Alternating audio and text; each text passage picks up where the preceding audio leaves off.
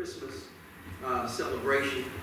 And so what we want to do is we wanted to kind of tie in what we have been studying to the celebration of this time of year.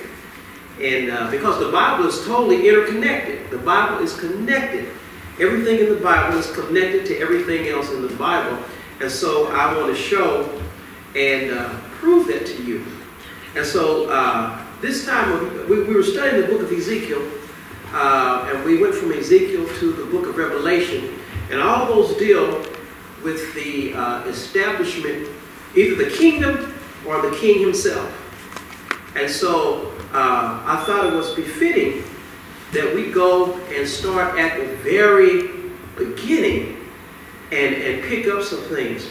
And so by doing that, first of all, we want to dispel some myths, separate some myths out. So if you would open your Bible to the Gospel according to St. Luke, and we're going to see how all this is attached together. The Gospel according to St. Luke. And we're going to look at chapter number 2. Chapter number 2. There's a song that we sing in our churches.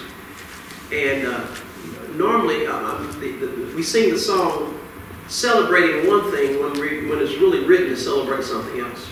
We sing the song, "Joy to the world, the Lord is come. Let earth receive her King." And as you listen to the words of that song, you'll find out that that song has not been fulfilled yet. The earth has not received her King. Every heart has not prepared him room. And so that song speaks of a future advent, not the first advent. Normally we sing it in relation to the first coming of our Lord and Savior Jesus Christ. But he will come, and he will come and establish his kingdom. And that's what the millennial is about him establishing the kingdom that he promised David. And so even in the book of Acts, they go back and they talk about how he's going to rebuild the temple and reestablish the things of David. Now I want to say this. When you go back, or when we go forward to the millennium, you'll find out that the temple sacrifices are reestablished. And they are reestablished looking back towards the cross. Whereas during the day of Aaron, it was looking forward to the cross. And again, that's why we even study those things today, because they speak some things about Jesus and they help us understand and to know him. But anyway, let's look there in St. Luke chapter number 2 and verse number 1. It says, and I'm reading from the New King James, it says, "And it came to pass in those days that a decree went out from Caesar Augustus that all the world should be registered." Now, I want you to understand something. When it mentions an individual's name, Caesar doesn't have anything to do with the birth of Jesus Christ. But the reason his name is mentioned, it tells you during what period this is happening. And how God used Caesar or used the government to arrange things for him. So Caesar Augustus is the one that gives this decree. Verse number 2 says, "The census first took place while Quirinius was governing Syria." So again, these are reference points that you can go back in secular history and find these points. It says, "So went to be registered." It says, "Everyone to his own city. Joseph also went up to Galilee, out of the city of Nazareth, unto Judea, and to the city of David, which is called Bethlehem." Now, this decree had to go forth so that Jesus would be born in Bethlehem. Now, remember, you picked up Bethlehem back with the story of Ruth and Boaz. Okay, so again, the Bible is tied together. It says, because he was of the house and of the lineage of David. It said, verse 5 says, "To be registered with Mary, his betrothed wife, who was with child. So it was that while they were there, the days were complete for her to be delivered. And she brought forth her firstborn son and wrapped him in swaddling clothes and laid him in a manger because there was no room in the inn. Now, listen to the way he comes into this world. He's the firstborn. He's wrapped in swaddling clothes. Swaddling clothes are actually swatches of burial clothes. So he's born for the purpose to die. He comes in being wrapped up in burial clothes. And he's lying in a manger. That's like an animal trough. So he doesn't come, he's not born into the palace. He's not born into luxury. He's actually in a stable or in a barn, or we would say in a cave back then, because there was no room for him at the inn. Now remember, he's the Lord of glory, but there is no room for him. This speaks of something moving forward. That he was born to die. That's one thing we get out of it. The other thing that we get out of it is, for the most part, there's not going to be any room. What do you mean? Not amongst the religious leaders. Not amongst people. There's not going to be any room. Most people will not have room for him. Okay.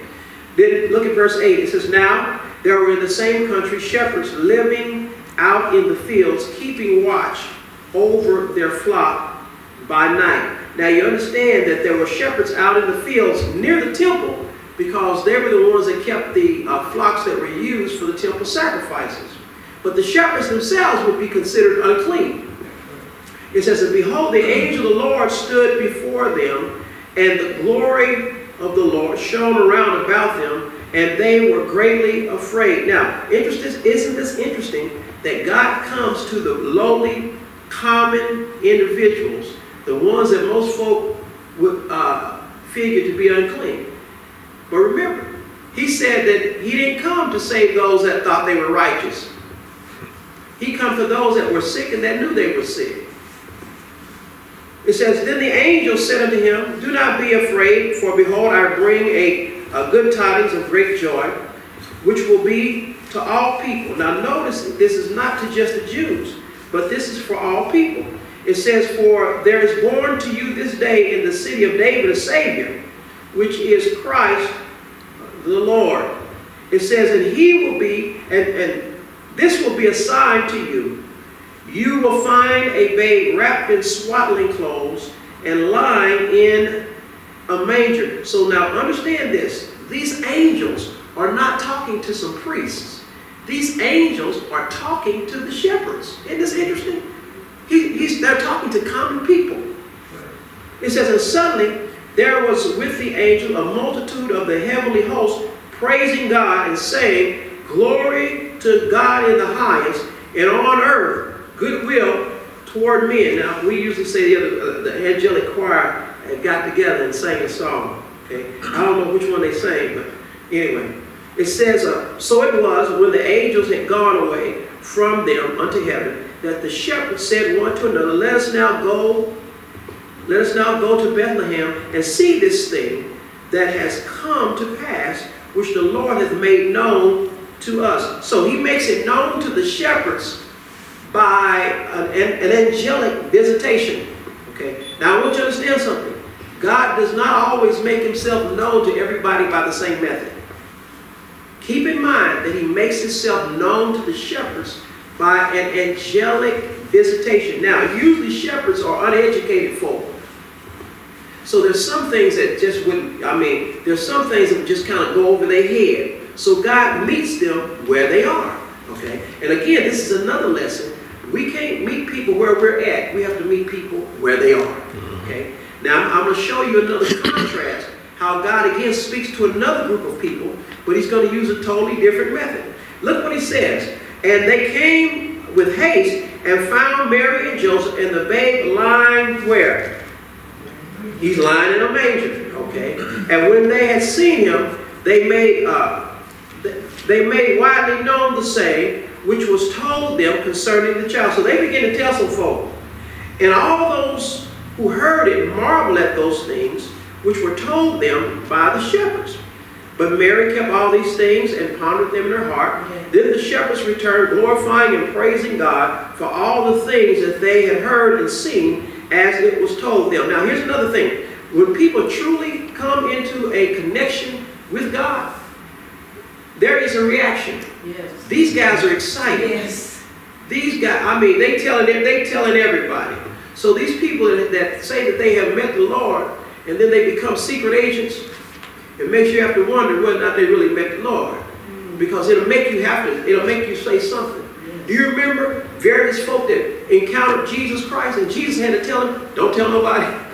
Because they said, no, we're going to tell somebody. Remember the man that was among the tombs? He said, now don't. He told everybody. He told everybody. The one man that Jesus said, rise up and walk and don't go show yourself. He told everybody. He told everybody. So when God actually works with and on you, you're going to want to tell somebody. All right. So again, he meets them and the angel shares with them the fact that Jesus the Christ is born. Now this is how this group of individuals receive it. Let's go just a little bit further and then we'll have to go to the book of St. Matthew. It says, and when 8 days were complete from the circumcision of Christ, his name was called Yeshua. In your Bible it says Jesus. Yeshua, the name given by the angels before he was conceived in his mother's womb. Now, Mary didn't get a chance to pick this baby's name. The name was already set forth and reserved. His name was Yeshua. Yeshua, or Yahushuas, or Jehovah who saves. It says, now when the days of her purification according to the law of Moses were complete, they brought him to Jerusalem to present him to the Lord. Okay, now, so again, this is biblical for people to bring their babies and present them, dedicate them to the Lord. Now notice, this is a baby dedication. This is not a baby baptism. You only baptize believers.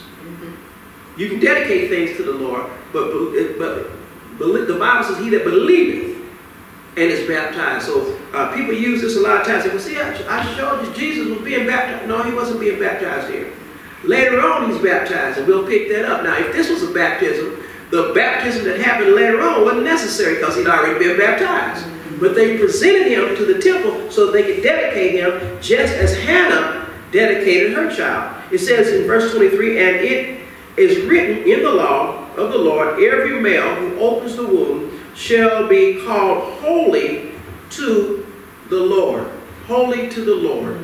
Man, now this, again, this speaks to the sanctity of life.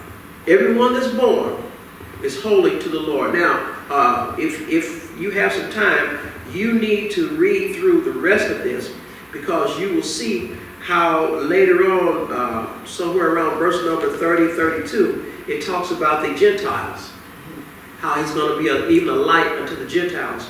But now we need to go back to the book of St. Matthew, which is Jewish, and see what it has to say. And I think you're going to find some interesting stuff in here. All right. Let's get, since we're in the season, let's go up and get the story. Let's start at St. Matthew chapter number 1 and verse number 18. St. Matthew chapter number 1 and verse number 18. All right. You'll find these words. Verse 18 says, now the birth of Jesus Christ was as follows. After his mother Mary was betrothed to Joseph, before they came together, she was found with child of the Holy Ghost. The Bible says, then Joseph, her husband, being a just man and not wanting to make a public example, was minded to put her away secretly. Now, I always have to stop here and talk about the character of Joseph. God put him in the care of a man that had character. How do we know this?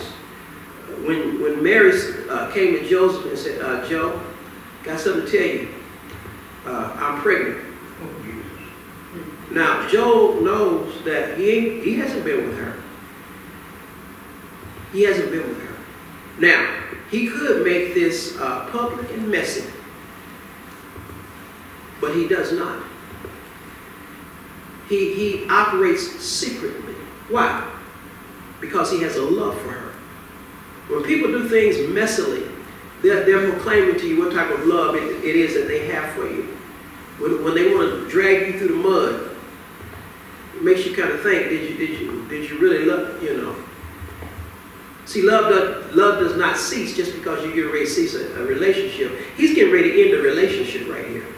He's getting ready to put her away secretly, divorce her secretly, but he does not do that. Okay? Now remember, in Isaiah 7:14, it said that the Lord himself should give you a sign, that a virgin shall have a child. Now how can a virgin have a child and know a man at the same time? It's not possible. But even when God does what he says he's going to do, sometimes it's hard for us to comprehend. Now you know Joseph would have known about this scripture, but it's kind of hard for us to even comprehend how God's going to do this. It's hard for us sometimes to receive what God says he's going to do. Sometimes he does it very, shall we say, miraculously. Okay. It says, verse 20, but while he thought about these things, he's thinking about doing this, behold, an angel of the Lord appeared to him in a dream saying, Joseph, son of David. Now, why does the angel say Joseph, son of David? Because what he's trying to do is to remind Joseph, you are of the lineage of the king, son of David. And it is through the son of David that God is going to do something miraculous. He's trying to remind Joseph, Joseph, you're part of prophecy being fulfilled. Listen to what it says. Don't be afraid to take to you Mary, your wife. In other words, what he's saying is, don't be afraid to take on this controversy. Don't be afraid to take on the, because it's going to be shameful. This is, I mean, come on now. You got this woman traveling with you and she's pregnant, and people say, y'all ain't married yet, are you? This is a shame. Y'all, what we have here is a case of 2 adulterers. So this is shameful. So he's willingly going to take on this shame. I'm trying to show you something. Sometimes for the sake of Christ, you're going to have to be willingly shamed. Most people ain't into that. We are into willingly famed. We want to be famed for him, but we don't want to be shamed for him.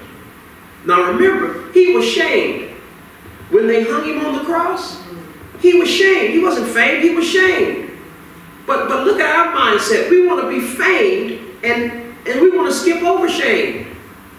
Look what it says. For that which is conceived in her is of the Holy Ghost. He said, I don't care whatever you think about, this is something that was done by God. Notice, and she will bring forth a son, and you shall call his name Yeshua, or Jesus. Now again, she didn't get to pick the name, and guess what? You're not going to get to pick it either. Sometimes we want our way, but God says, I don't need your way when I got a way. What I need you to do is do my way, whether you understand it or not. It says, for he will save his people from their sins.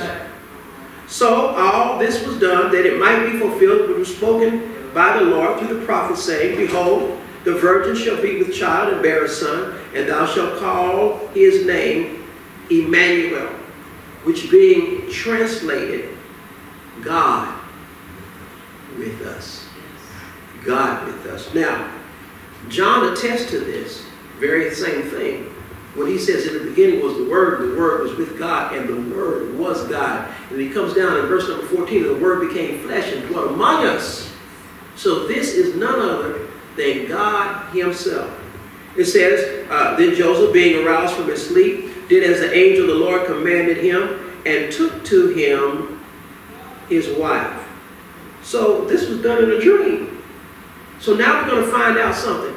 God speaks to people in dreams many times. And sometimes God will give you the interpretation of dreams. And we're going to find out the importance of dreams. Okay? And he says, and he did not know her until she had brought forth the first son, and he called his name Jesus. So he was not intimate with her and could not be intimate with her until Jesus came forth. Now he's going to get the blame. He's going to get the blame. Here's the important part, chapter number 2. And this is where our actual Bible study is going to begin. Chapter 2 of Matthew says, "Now Jesus was born in Bethlehem of Judea in the days of Herod the king." Now this is important. "And behold, wise men from the east came to Jerusalem, saying, Where is he who was born King of the Jews? For we have seen" what? "His star in the east, and have come to worship him." So they're coming from the east, and they have seen his star. Wait a minute, he has a star? They have seen his star in the east. They said, "We're coming to worship him." It says, "Now, when Herod the king heard this, he was troubled, and all Jerusalem with him." Now, I need to stop right here and share with you why he's troubled. Okay? Now, most people think that he's just troubled because somebody said, "Where is he that is born King of the Jews?" And because Herod was a sick, paranoid man. And that is true. He was a sick, paranoid man. He did not want anybody to take his throne. And if there's anybody that was going to take his seat, he was going to make sure, not while I'm living. It is said that it was better to be Herod's pig than to be Herod's son. Because, you know, Jews don't eat pigs. Okay? Now, even though Herod was not a full-blooded Jew, he was what's called an Idumean. Okay? Idumean. That is somebody that was converted to Judaism, possibly has some Jewish blood, but was converted to Judaism back when the Jews had conquered some of that area. You have people who were Samaritans that were not totally Jewish, but they have Jewish blood. So the Idumeans are considered by the Romans Jews. They put them all together. And so this is why the Romans made Herod king of the Jews, because they figured, you're a Jew too, right? Okay, but the Jewish folk don't see him that way. But he would have adopted all of the Jewish customs. All right, look at verse number, well, no, before we go, let me tell you why there was so much trouble going on, okay? You have to know a little bit of the history of the Bible and the area of the Bible. At this particular time, Rome is not fully in control of Jerusalem, okay? There is some unease going on between two kingdoms, or two armies. One is the kingdom of Rome, we'll call it the kingdom, and the other is the Parthian kingdom, okay? Now, the Parthian kingdom is in one direction, in the east, coming towards the west, and Rome is west, coming towards the east, and in the middle is a little place called Judea, which is a buffer zone for these two kingdoms. And whenever a fight broke out between these two kingdoms, guess where they ended up fighting? Right there around in Jerusalem. It was a place where it was a place always of war. It was a place where two nations collided. Jerusalem is the joining point of the east and the west and the north and the south. Jerusalem is the in-between part. So for quite a while, the Parthians would dominate in that area. But also Rome was laying claim to that area. So what Rome did, before they even, shall I say, occupied the area, they set Herod up as king in that area. And for quite a while, Herod was the king that couldn't even be in his own kingdom because of the turmoil that was going on. So now he is there, okay? He has Rome on one side, the Parthian Empire on the other side, and now you have these Parthians coming. Now understand, when we look at it, we think about these three guys riding on camels coming to worship him. That is not what happened, okay? Let's read a little bit more, then I'm going to come back and we're going to talk about this. It says, verse number 4, "And when he had gathered all the chief priests and the scribes of the people together, he inquired of them where that Christ was to be born."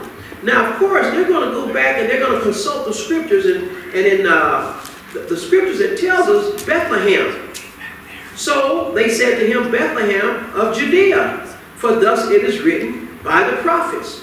But You, Bethlehem, in the land of Judea, are not the least among the rulers of Judah, for out of you shall come a ruler who will shepherd my people Israel. Now remember, Herod is not interested in somebody else shepherding the people because he's the shepherd right now. And listen, then Herod, when he had secretly called the wise men, determined from them what time the star appeared. Now, Herod is saying, when did y'all see this star? See, because that would have been when the child was born. And he sent them to Bethlehem and said, go and search carefully for the young child, and when you have found him, bring back word to me, that I may come and worship him also. Liar. Yes. When they heard the king, they departed, and behold, the star which they had seen in the east went before them till it came and stood over where the young child was. And when they saw the star, they rejoiced with exceeding great joy. And when they had come into the house, they saw, wait a minute. And when they had come into the house, he's no longer in a manger, in a stable, or in a barn. He's in a house. He done moved to the house. When you meet Jesus out in the field, My God. don't keep him there. Yes. Move him to the house. Yes. Yes. Move him to the house. Where's the house? You the house. That's right. Move him into the house. And then because it's in the house that you can make presentation to him. That's what he's interested in, being in the house. You remember in the book of Revelation, he's knocking because he's on the outside the house. Trying to get in the house. So he wants to be in the house. You remember in the book of Exodus, he said, let them make me a tabernacle that I may dwell. He wants to be in the house. During the celebration of Sukkot, called by the Jews a tabernacle, he wants to tabernacle or dwell with them. How do you dwell? In the house. In the house. All right. It says, verse 11, and when they had come unto the house, they saw the young child and Mary his mother, and they fell down and they worshipped him. And they had opened their treasures and presented gifts to him, gold, frankincense, and myrrh. Now, this is where we get three kings. Okay. Because we figured gold, frankincense, and myrrh. And so we figured, each one had a box. Okay. But I want you to understand something. The Bible does not say it was three kings. The Bible does not say there was three wise men. I know what the songs say, but that's incorrect. This would have been a large contingency of dignitaries. And not only, and this is why Herod would have been troubled, is because they would have come with armed guard. They would have come with armed guard. Now see, they used to see people coming, they're like, oh God, this is getting ready to be another war. Now when they say they're going to crown somebody king of the Jews, now wait a minute. You mean you people from the east are getting ready to make a king of the Jews when the Romans have already made a king? Oh, you might as well have a fight between Democrats and Republicans. I just thought I'd put that in there. But yeah, they're like, oh Lord, that means there's going to, the reason that whole region is now troubled, because this means war. That's right. If there's going to be a king crowned and the Parthians are coming, and they've been used to war. They've been used to war happening. And listen, you need to study that history of the Parthians and the Roman empires clashing with one another, because there's a bunch of times that the Parthians kicked the Romans' butts. I mean, they whooped them. And so this is why they're so troubled. But now the question that we have to ask now is, who are these wise men? And how do they know? Okay? Now the Parthian Empire is from the east. And it is what would have been, before called Parthians, it would have been the Persian Empire. It would have been the Medo-Persian Empire. Okay? It would have been the area where Babylon had once ruled, had once been. And so these guys that are coming are magi, or what we call magi.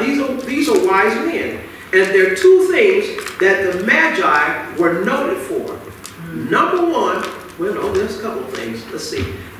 Three things. Let's say three things. Number one, they were interpreter of dreams. They could interpret dreams. Number two, they were educated in astronomy. Now, you notice I said astronomy.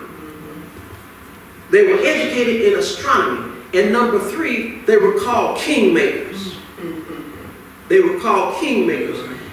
During the Medo-Persian Empire, if a king got sick or a king died, it was these wise men that got together and crowned and determined who the next king was going to be. And so now I'm going to show you how the Bible is so interconnected, and how would these wise men know to bring gold, frankincense, and myrrh. I want to share with you that they were instructed to bring these gifts. Why these gifts anyway? Well, gold is what you would bring a king. You bring that to him. Frankincense is what you would bring a priest. Because when a priest is going to make offering, he wants to sprinkle it with frankincense, so when it's burned up, it's a sweet smell, it's a sweet aroma. And so this is why the frankincense. And the myrrh was for burial. Yes. And so this is why you had gold, frankincense, and myrrh. So this is prophetically already telling you what this Savior is going to do, are the functions that he's going to perform. He's going to be a king, he's going to be a priest, and he's going to lay down his life. See, God was showing all of this ahead of time. All of this ahead of time. But we got to go back to these magi. Who are these guys? Where do they come from? Well, we're going to go back in your Bible to the book of Daniel. We got to go back to the book of Daniel. So let's see if we can find Daniel. He's not lost. No. He's in the Old Testament. Amen. He's right after Ezekiel.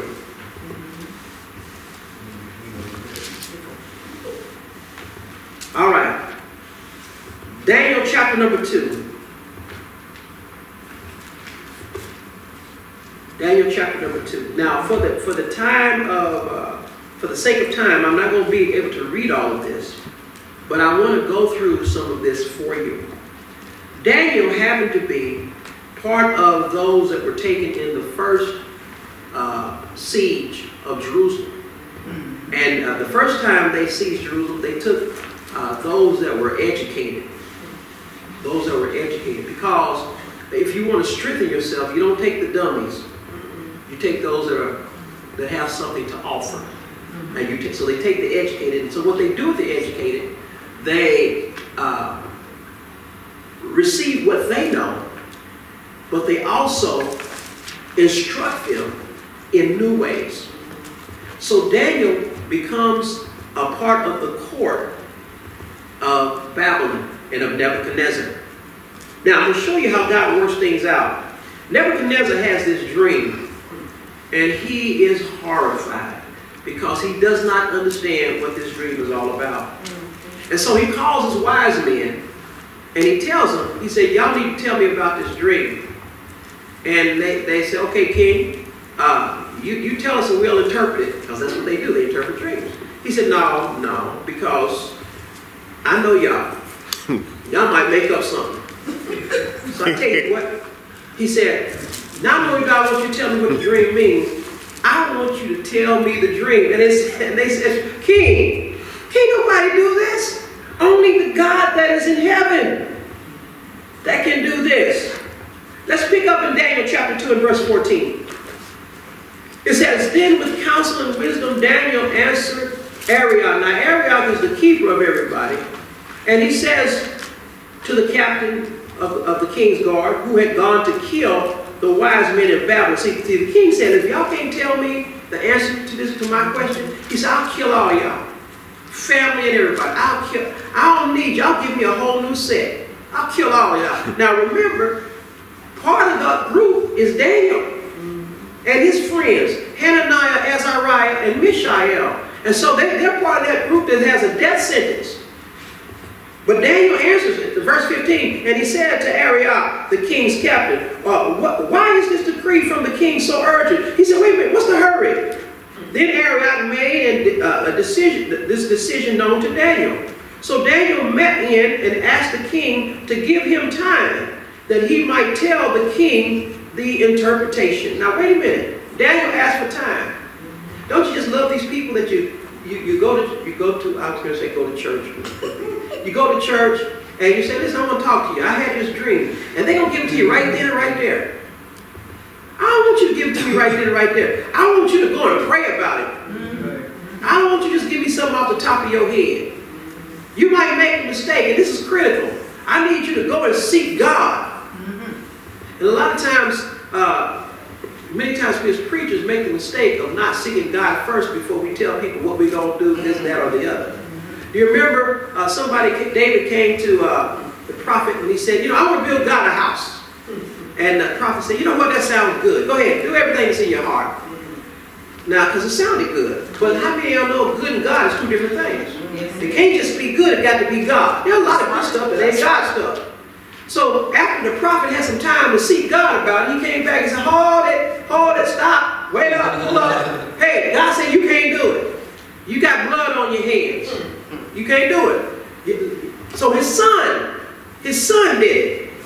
So it's good that the prophet backed up and said, listen, you know what? I made a mistake. I spoke too soon. I shouldn't have said nothing. I hadn't talked to God yet. A lot of times in churches when people come and they say, you know, I'm getting ready to do this, I need to know from God. You have to say, well, time out. You need to know from God and I do too. I'll let you know when I hear from you. All right, verse 17. Then Daniel went to his house and made the decision known to Hananiah, Mishael, and Azariah, his companions. Now, notice it doesn't say Shadrach, Meshach, and Abednego. These are their Chaldean names. Yes. Right now, you need to hear from God. You know, you need to, yeah. So he says in verse number 18, that they might seek mercy from the God of heaven concerning this secret. So what is he doing? He's calling a prayer meeting with his friends. Ain't that something? I guess if more folk would read this, you have more people come to prayer meeting. I need an answer from God. Well, evidently you ain't serious about it, because you ain't told your friends to get together and let's pray and see what God says. You just want to do what you want to do. Okay, it says, no, look there, that they may seek mercies from the God of heaven concerning the secret, so that Daniel and his companions might not perish with the rest of the wise men of Babylon. Then the secret was revealed to Daniel in a what? Night vision. So Daniel blessed the God of heaven. And Daniel answered and said, blessed be the name of God forever and ever. So Daniel goes in and he gives the interpretation. He tells him the dream. Then he tells him the interpretation of the dream. And so as a reward, the king promotes Daniel. Look there in the 42nd verse of chapter number 2. And it says, and then King Nebuchadnezzar fell on his face, prostrate before Daniel. Now wait a minute, the king has fallen before Daniel. He's recognizing, he really ain't fallen to Daniel. He recognized that Daniel has a word from God in his mouth. And so he's really fallen before the Lord of heaven. Listen, he says, and he commanded that they should present an offering, an incense to him. And then the king answered Daniel and said, truly your God is the God of gods and the Lord of kings and the revealer of secrets, since you could reveal this secret. Then the king promoted Daniel and gave him many great gifts, and he made him ruler over the whole province of Babylon. He makes him ruler over Babylon. Boy, don't this story sound familiar? And chief administrator. He is the supreme, he's the supreme ruler, chief administrator over the wise men of Babylon. Wait a minute. He's the chief administrator over who? The Magi. He is over the, now wait a minute. Who are the Magi? The Magi were actually a religious family, just like the Levites were. But their origin is Arizona, Zoroastrianism. That's their origin. But there's some things in there that are very similar to the Jewish belief, which is there's a certain family set aside to serve as the priest. And so these priests came from a group that were called Medes. The family was the Mede family.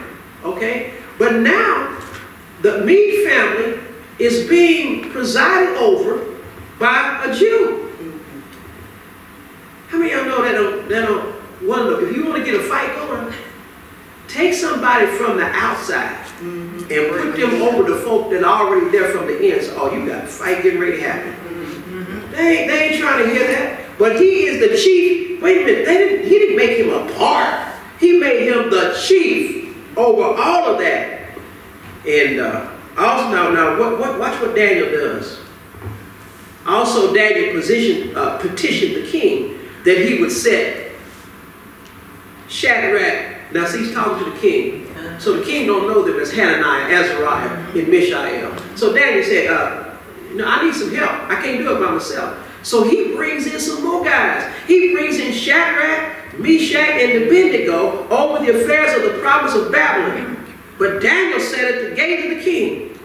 So Daniel has brought in his buddies. So now part of the Magi consists of some Jews. Now, what do you think Daniel starts doing?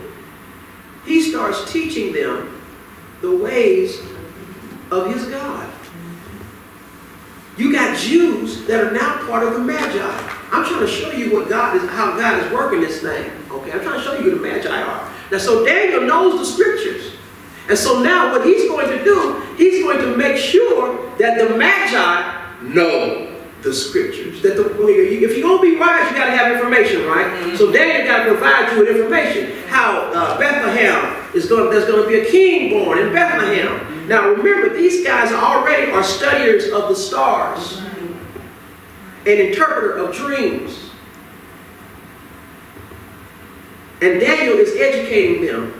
Now a little bit later on in the Medo-Persian Empire, there was a woman by the name of Hadassah. Does anybody remember Hadassah? Yes. You probably know her by the name of Esther. Yes. Oh. And the king of Persia threw a party, and he asked his wife, Queen Vashti, to come out so he could show her off. And she refused. Yes. She's like, I ain't coming. I ain't coming. Now, he was willing to let it slide until some of the brethren brought it to his attention. I said, now, king, if you let her talk to you that way, if you let her disrespect you, if you let her dish you that way, then the other women in the kingdom gonna think it's all right to diss their husbands, and then what we gonna have? How's that gonna work? We gonna have hell in the house. Yes. That ain't gonna work. And so he said, well, I'm gonna have to set her down, and I'm gonna have to find somebody else. And so they look out through the kingdom, and somebody said, I nominate Hadassah. Hadassah. She got an uncle who's working for the king named Mordecai. He's working for the king. Now wait a minute, what is he? He's a wise man working for the king. I wonder how he got there. Now wait a minute. So he gets Esther in with the king, right? And y'all know the story. There is a wicked man by the name of Haman. He's an anti-Semite. He can't stand you. Yes. And so he's been always trying to get Mordecai kicked out. But Mordecai is a smart, wise man. The king kind of likes him. And but he plans to get Mordecai. He plans to get him. And while he's planning to get Mordecai, he also plans to get the rest of the Jews while I'm at it. And y'all know the story. Esther finds out, and she begins to pray.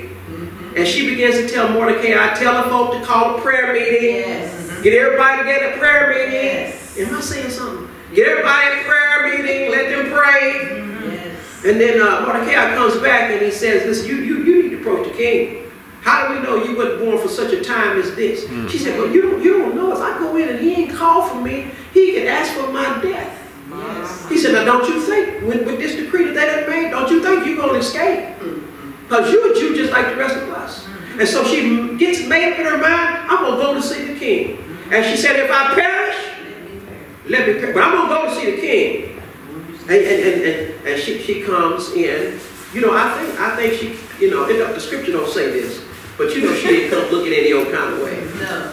She came looking her best. You know, the Bible says when you enter his courts with thanksgiving, enter his courts with praise, you ought to come bringing something. Look at it. Yeah, you going into the presence of the king. I'm trying to tell you, girl, something. When you get ready to go in the presence of the king, you said he's your king, make him feel like he's your king. Look like he's the king. Yeah. We know that. Yeah, you know what? And listen, he looked at her, and he said, where my scepter at? See, because you got to extend the scepter. He said, where my... Touch it, girl. Touch it. You come on in here. What can I do for you? And well, you know how the story went. Well, to make a long story short, Haman has devised this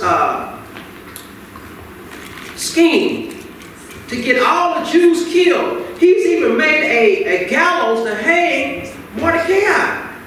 But you know what happens? It ends up backfiring, and he gets hung. Now, let me tell you something. When you go back to Daniel, remember all those guys that set Daniel up? They said, put him in the lion's den. They had Daniel set to go in the lion's den. They had the boys set up, but it was all going to go in the fiery furnace and all that. All that kept being backfired. And every time it backfired, what they planned happened to them.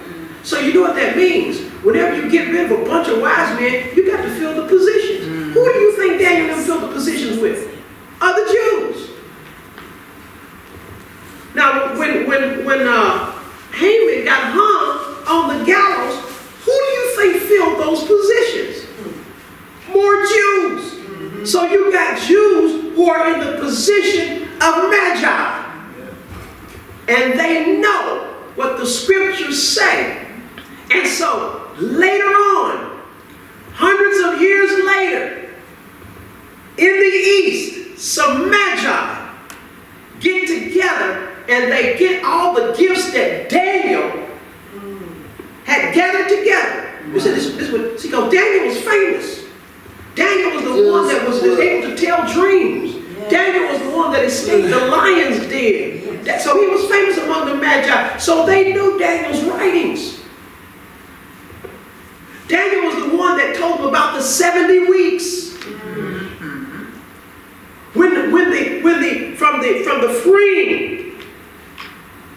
From the decree to be free, he was able to give the timeline for when the Messiah was going to come. But before he comes, he has to be born. Yes. So how do these magi know? Because they're the studier of stars. And in the few minutes that I have left, I'm just going to give you the outline of what they knew. Turn real quick to the 19th Psalm.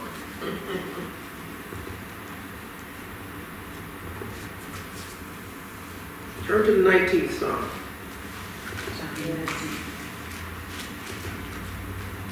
Listen to what it says. Now Daniel would have known this. Yes.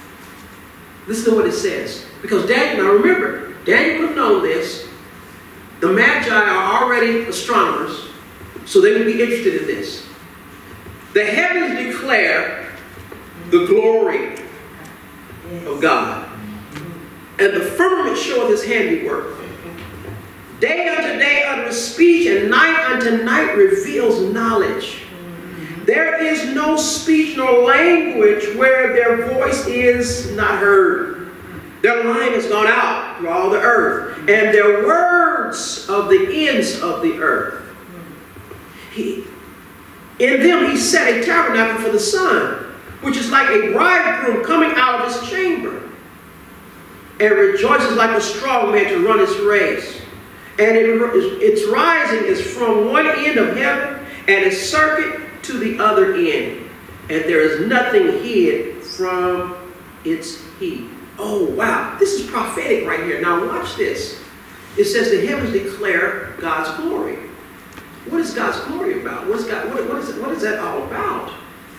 Daniel knows about the heavens and the glory of God. You remember? Even Job knew about it. The Bible says that God numbered the stars and he knows them all by name. Right. So they have a name. What really kills me is these people that want you to buy the right to name a star. Only thing you can do is give it a nickname because God already gave it a name. Yes. Yes. You can't give it no name. It already has one. Right. But we've lost some of the understanding of it. But Daniel them had understanding. So now, what happened that night? And what was it that these wise men saw? They said, we've seen your star in the east. Now, what you have to understand is God is the one that set the zodiac, sets the constellation. We can pick that up in Job chapter number 38. He says, can you tell me about Mazzaroth? Can you talk about Pallades or Articus, his son? Can you see, God already knew about all this. And so what happened is what they saw when they looked up in the sky, they saw the constellations. And it was in the constellations God sent them a message as to when and where the Christ child would be born. Now, in our modern view of the zodiac, we start at Aries. But that's not where it starts. If you look in Egypt, there's one of the temples where the zodiac is set. And what is at the top of the zodiac is a sphinx.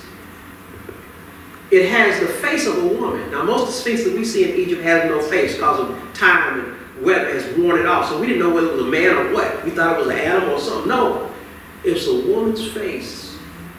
And the end of it is the body of a lion. What this does is tells you where the zodiac begins and ends. It begins with Virgo. And a virgin shall be with child.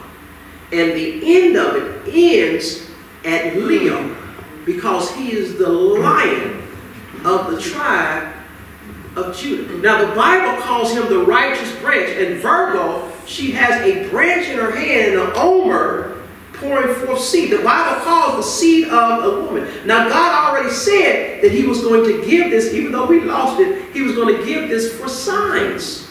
Let me show you that. Let's go to Genesis real quick. Genesis chapter number 1.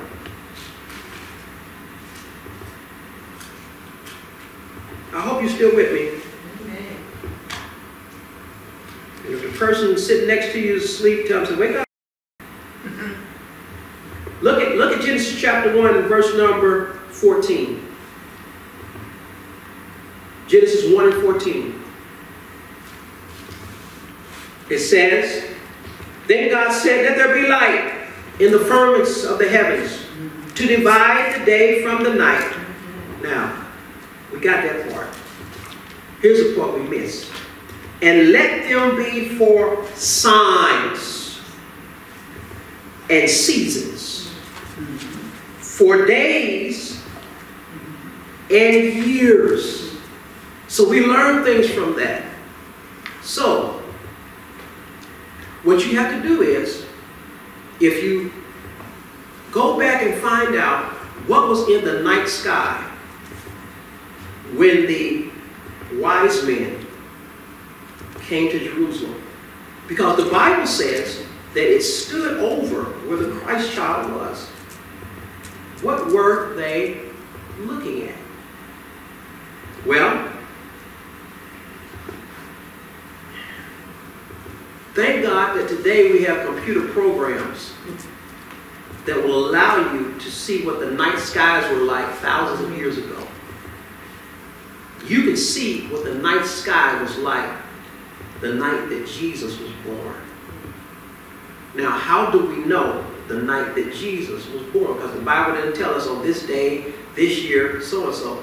Because what you have to do is read the writings of historians and see how they describe things. They describe things based on kings and rulers. In in the year of Tiberius, da, da, da, da, it would tell you so and so.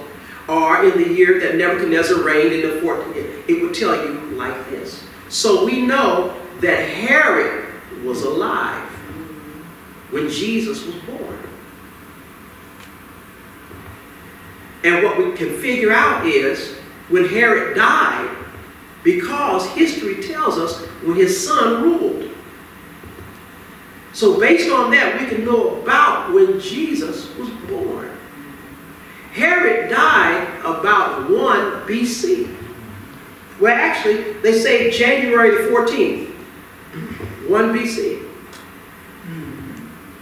When he talked to the Magi, he said, where'd y'all see this star? Herod was killing kids from 2 and under. So if you take 1 BC, go back 2, that gives you 3 BC. Now, what holy days are happening around this time?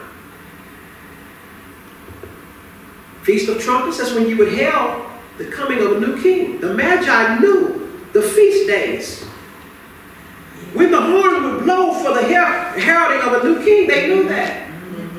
So what was it that they saw? In the night sky, that night, they saw Leo, who's the king. They saw Jupiter, which is called the king planet.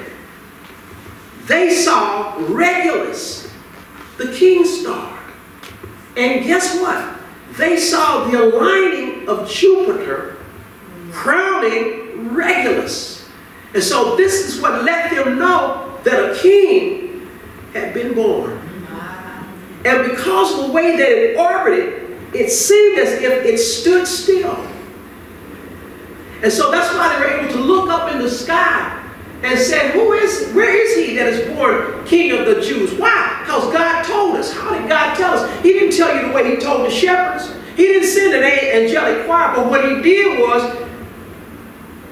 well, let me close my Bible by reading again Psalms 19. The heavens declare the glory of God, and the firmament showeth his handiwork. The king is come. That's what they got a chance to see.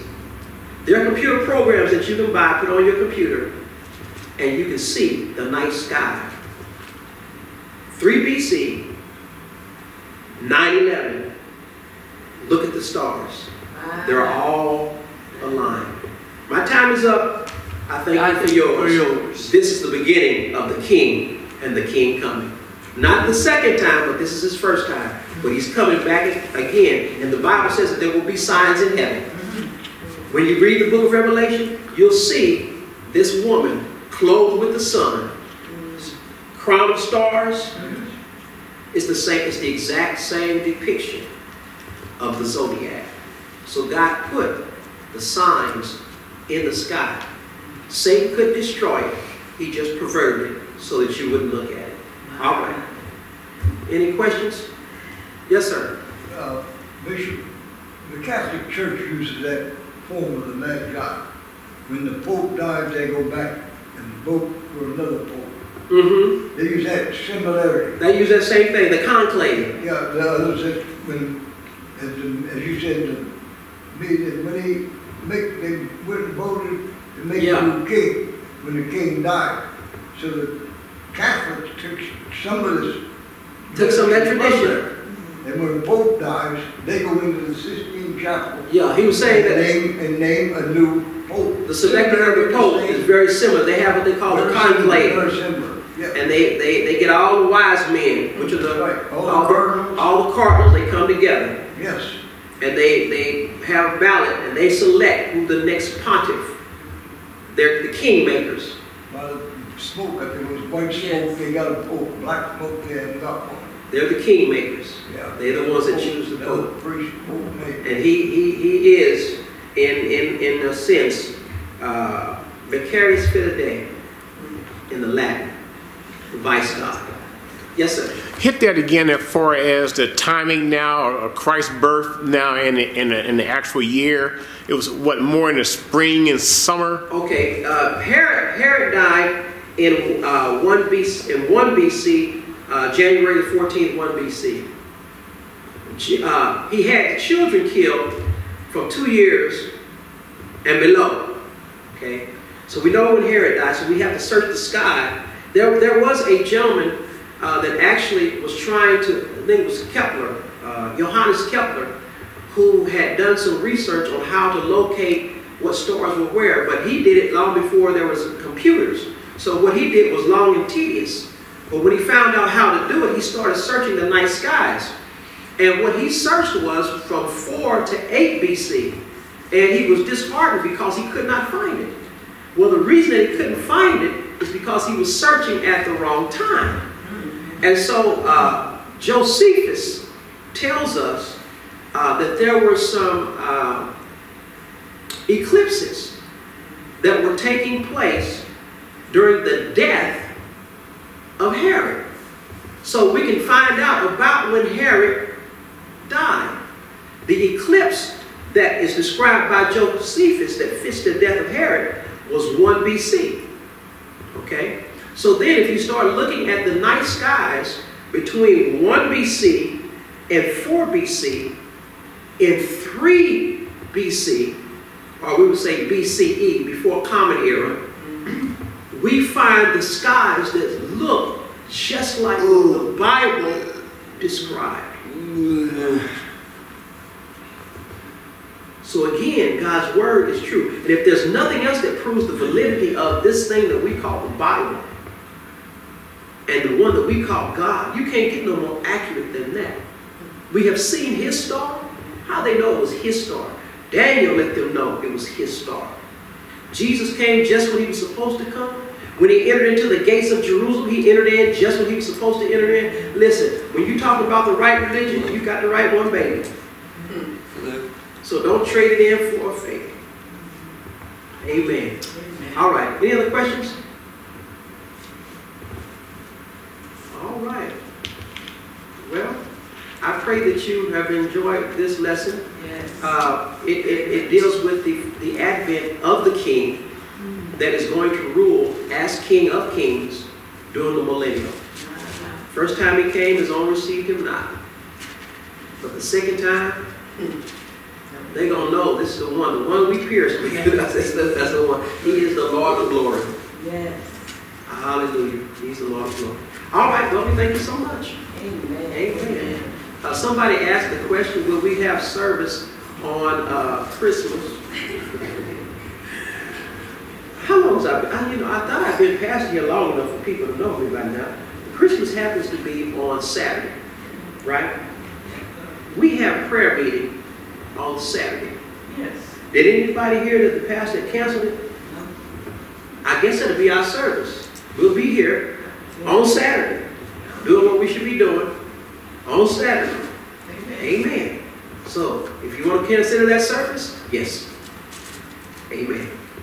All right. Thank you so much. Thank you so much. All right. We're going to do a teaching later on where we talk about the stars again. It's been a while since I dealt with the zodiac. Yes. So we're going to deal with the 12 constellations and 36 decades of the zodiac and what they say to us as far as the gospel. Amen. Yes, ma'am. I got a question. It may sound crazy, but just for clarity from me. Hey, since they called me, then you asked the right one. Go ahead. So when we say that Jesus is his name, Yahshua is the name, but Emmanuel is what he was called. So in my mind, for clarity, my name is Pamela. Okay. But you call me Pam. So am I looking at that in the same reference? I understand that Emmanuel is describing him, but that's Jesus God with us. Yeah, that's inscription. But that's also, I don't want to But his actual name is Yahshua. Okay. But Emmanuel is a description of that name. Okay. Yeah, so you want to find Yeshua, because that Yahshua is what means he will save his people from his sins. Emmanuel don't mean he will save us. Emmanuel means God with us. But Yahshua tells you what God with us is going to do. Yes. He's going to save us from our sins. So yeah, that would be it. All right. Any other questions? You don't ever have any questions. Okay. Yes, sir. You know, there are people over here that believing that now that we should never say Jesus. We should always say Yah, because we don't have it right. I tell people, number one, God ain't stupid. God knows our culture. God knows our language. Yeah. God knows we are sincere, what we've been taught. He's living with the name Jesus. It works fine with him. He knows his real name is Yah, but he knows how to Americanize in the English language. You know, so God's fine. He's not up there kicking clouds because we say Jesus. It's like in Spanish, my name is Carlos. I know that. Spanish people know that. It's Carlos. But we know. But if you look at the definition, it's the same definition because it's the same name. Now, is there something that you'll get out of being able to say the original name and the original pronunciation? There's always some benefit in that. It's just like when you look at the original Hebrew, there's some benefit in that. There's some things that you'll get that you don't get out of. Give an example. I'm using it. You know, if Pete's trying to talk to you and he calls you Pam, you feel some kind of different way when he says Pamela. You see how she smiles at Pamela? See, she's thinking about Pete saying Pamela, not Pam, but Pamela. There's something about that full. There's something about full, you know, it's kind of like when your mama called you by your whole name. They say when your mama called you by your whole That was like, ooh. You in trouble. Ooh, that meant something. They called you by your full name. Ooh, that meant something. But that was your name. That was your full name. It was the full revelation of who you are. That means she's calling all of you. Whoever you are, she's calling you. So there's something about that. So if you say Jesus, he knows that you're talking about him. Yeshua. And let me say this. There were some Christians that fell out with some Middle Eastern Christians because in a Bible that's written in Arabic, his name is Allah. They still call God instead of he's God. Well, no. God is an English term. God is an English term. It's less than 200. What? It's less than 500 years old. God is an English term. It's an English term. So when they say Allah, they're saying God. When you say God, you're saying God. But what do we all mean? When you say Allah, or whether you say God, what you're saying is Elohim. That's the Hebrew name, Elohim. So if you're gonna get after them about saying that, then you quit saying what you're saying and say Elohim. And since we ain't gonna argue about all that, let's stop it. Amen. So they don't say God cross seas. They really say Allah. Allah. And so we're blaming the Islam. They're wrong. It's not the same God, but it really is. He's calling. They're calling him by that name, Allah. If you had a Christian, if you find an Arabic Christian, he will call him Allah. He will call Yeshua. He will say Yeshua is Allah. Allah is he who is, who has no equal. You can't. Hey, that's the definition. He don't have no equal. There's nobody beside him. Ain't that what Isaiah said? Is there any other God? I know not. There's nobody beside me. So they're saying they have the same thing in mind. Now, what happened is he gets distorted by their prophet. Muhammad distorts him and makes him somebody different. So now they're talking about somebody totally different. But in the purest form, they're talking about him. All right. We thank you so much. Thank you so much. We're going to pray.